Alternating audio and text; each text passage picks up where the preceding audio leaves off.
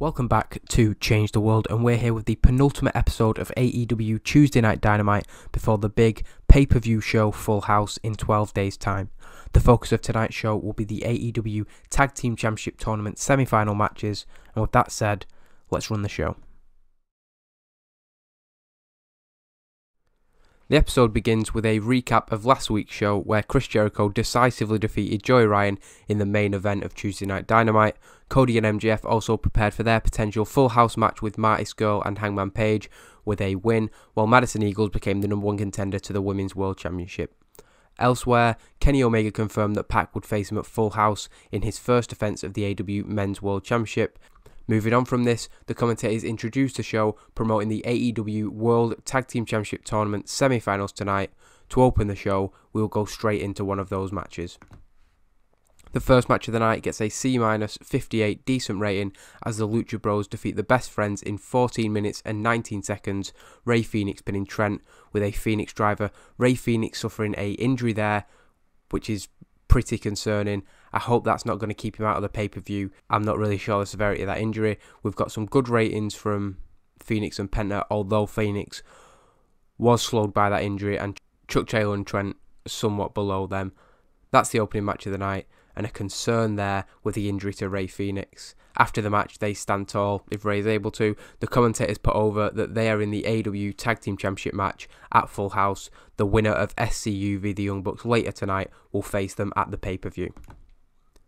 We then go into a video package that recaps last week's main event and more the aftermath of Joey Ryan's defeat. Footage shows him being assessed by medical personnel in the back. Tonight he will speak out on his decisive defeat at the hands of Chris Jericho.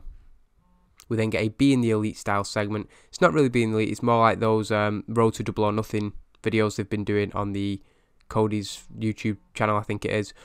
Britt Baker is talking to and getting advice from Brandi Rhodes. The AEW Women's World Champion tells Rhodes of her intention to speak to Madison Eagles in the ring tonight ahead of their title match at Full House. As Britt Baker leaves, Brandi teases some news about potential new signings and new challengers to Britt Baker and the AEW Women's roster. We then get a video package looking at the issues between Ivelisse Velez and Tessa Blanchard, particularly what went down last week between the two.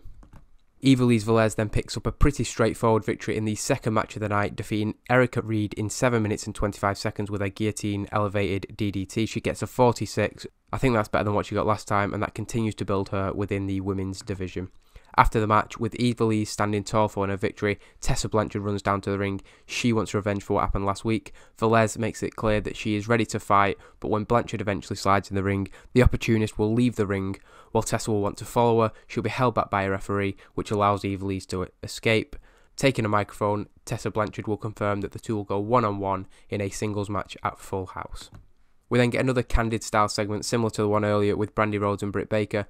Now the Elite are discussing their issues. This time only 4 men are in the room: MJF, Cody, Hangman Page and Marty Scurll. Cody apologises for the slap to Marty Scurll 2 weeks ago, and it appears that there's some sort of breakthrough coming. However, MJF's attitude, which Cody appears completely oblivious to, continues to rub Marty and Hangman Page to a lesser extent up the wrong way. Cody doesn't understand the problem, which causes another flare-up. Reaching the end of his tether, Cody finally agrees they need to resolve these issues, and they'll do it in a match at Full House. Marty and Hangman Page are more than happy to accept the challenge. So everyone did pretty well there, and that's another match confirmed for the upcoming pay-per-view. We then get another dark, pre-recorded promo package from The Fringe. They're talking about and promoting their match with Hangman Page and Marty Scurll tonight. They put over the fact that they aren't members of the Pro Wrestling Elite, and they're in fact people who are looked down on and cast aside by the likes of Hangman Page and Marty Scurll. Priscilla Kelly then adds that she'll be in action later tonight against Mizuki, and just like Darby Allin and Jimmy Havoc, her opponent is going to find out how dangerous it is to get too close to The Fringe.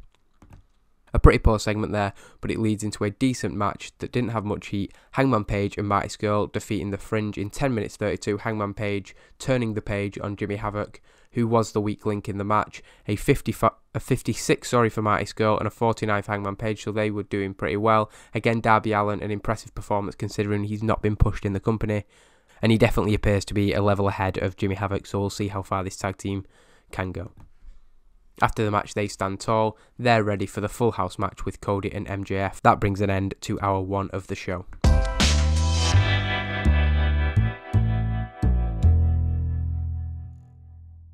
Coming back to the second hour of the show, a video package is introduced and analysed by Don Callis and Excalibur, which just recaps the events of the AEW World Tag Team Championship tournament. It's been going on for a month. They just look at some key moments from the tournament. The most important information taken from the package, of course, is that the Lucha Bros have confirmed their place in the title match at Full House. The winner of Sokol Uncensored v the Young Bucks will face them to become the first AEW World Tag Team Champions at the pay-per-view.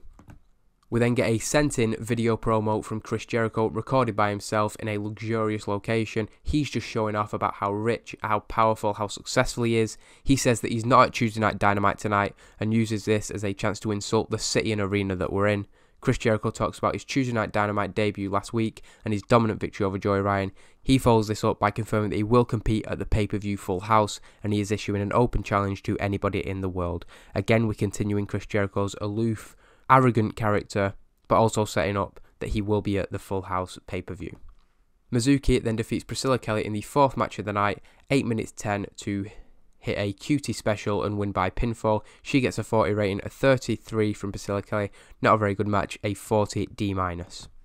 After the match, Mizuki stands tall with a smile on her face, happy to win. She is interrupted by Bea Priestley. Having not been seen in a while, Bea's arrival surprises the commentators. They're wondering what the reason for her being out is. Bea takes a microphone and confronts Mizuki, who has no idea what the issue is.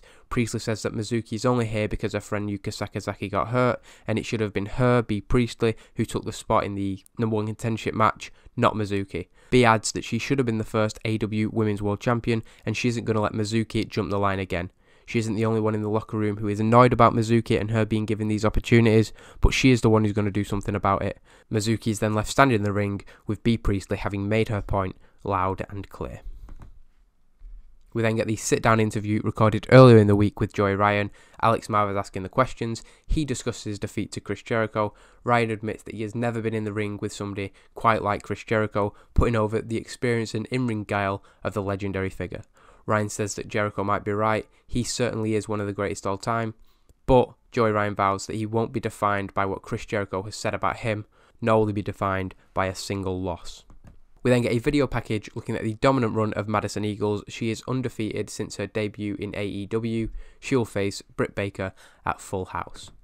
Britt Baker then comes down to the ring, holding the AEW Women's World Championship over her shoulder. After promoting Full House, Britt Baker will invite Madison Eagles to the ring. The challenger will make her way to the ring, but she's clearly not interested in discussing the match.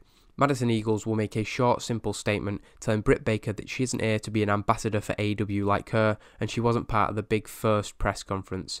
Madison Eagles adds that she wasn't given a grand entrance, she was just given an opportunity. Since Tuesday Night Dynamite's debut episode, she has dominated the women's roster, and she has one question for Britt Baker.